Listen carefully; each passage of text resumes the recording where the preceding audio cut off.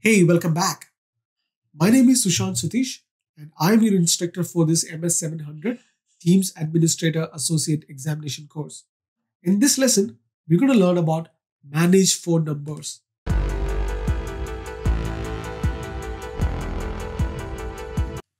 Microsoft Teams includes cloud voice capabilities that are delivered from Office 365 and provide private branch exchange or PBX functionality. Phone system in Microsoft Teams allow users to place and receive calls, transfer calls, and mute or unmute calls. Within Microsoft Phone system, calls between users in your organization are handled internally. However, to enable calls to landlines and mobile phones, phone system must be connected to the PSTN, and PSTN connection can be established in two ways: calling plan and direct routing. Establish and receive calls directly through your Office 365 phone system as a telephony provider by purchasing Microsoft Calling Plan. This includes both domestic and international for Office 365. In direct routing, you can connect your current on-premises PBX infrastructure with the Office 365 phone system by using direct routing. Licensed users can call out to numbers located in the country or region where they are assigned in their Office 365. Under domestic and international calling plan, licensed users can call out to numbers located in the country or region where their Office 365 license is assigned to the user based on the user location and to the international number in the supported country or regions. You must meet these following infrastructure requirements to deploy a direct routing solution in your organization. Before you can assign phone numbers to the users or services in your organization, you must first get the phone numbers. There are three ways you can get the phone number: using the Microsoft Teams Admin Center, port your existing number, and use a request form for new numbers. For some countries or regions, you can get numbers for your users using the Microsoft Teams Admin Center. You can port or transfer existing numbers from your current service provider or phone carrier. Finally, depending on your country or region, you may not be able to get your new number using Microsoft Teams Admin Center, or you will need a specific phone number or area codes. In either case, you will need to download a form, complete it, and return it to Microsoft. There are two types of phone number: user number and service number. User numbers can be assigned to users in your organization for calling purposes.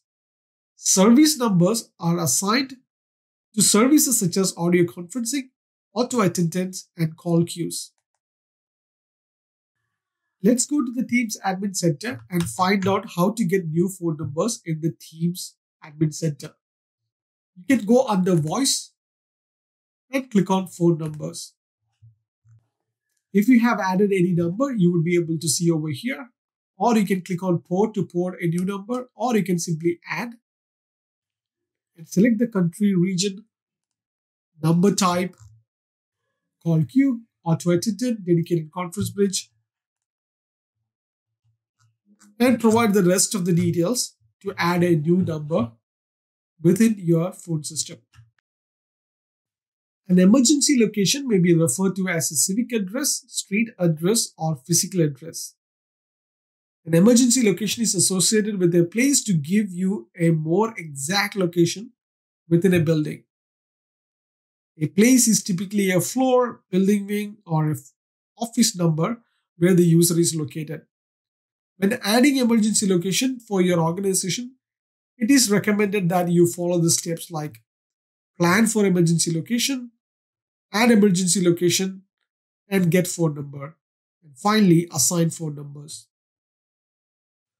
Please note that take extra care when configuring and maintaining your organizational emergency location, as they can literally impact the life or death of your employees.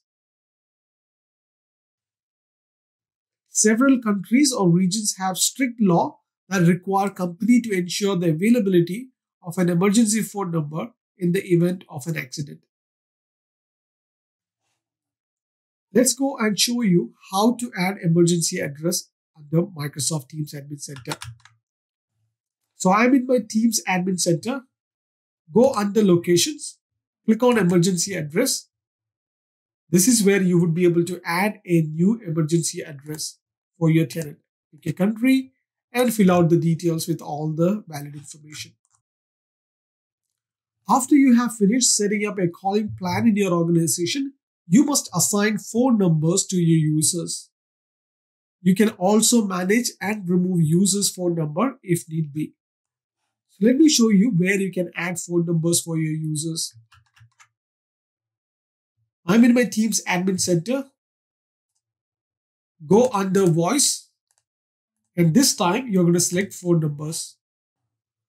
I don't have any number added for a user, but this is where you can come and add a user phone number and you can find out who you assign to. And once you have assigned a number, then you can go back to a user and click on a particular user. And under the account tab, this is where you would be able to see the information and you can modify the number as well. Voice setting for users include call sharing and group call pickup feature for Microsoft Teams, which let users share their incoming calls with colleagues so that their colleagues can answer calls that occur while the user is unavailable. You can modify the voice settings and you can view the details over here in the Teams Admin Center. In the next lesson, we're going to learn about managing phone system. I will see you in the next video. Till then, take care.